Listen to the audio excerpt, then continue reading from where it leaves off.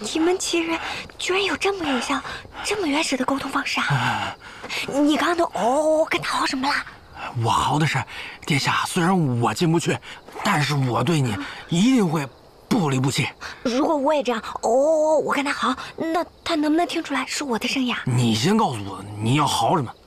我想想，我要跟他说，我也在此，誓死不离。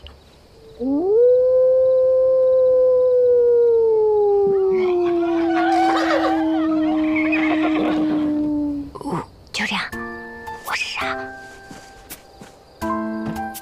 哎呀！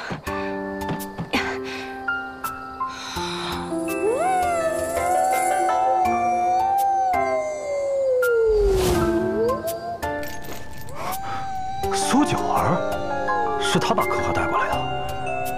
不是，他怎么也嚎上了？我虽然弱小，但是绝对不会抛下你不管的。还有啊，韩正，谢谢你救了我，我一定会救你。好大胆的女奇人，竟然跟牢里的情郎嚎这么直白的话！哎呀，这么不害臊，我听不下去了，我听不下去了！这个苏九儿，她到底知不知道自己嚎的什么意思啊？这前人女子脸皮薄，我若是告诉她，她把我等你，号称我要你，她不会羞得一头撞死吧？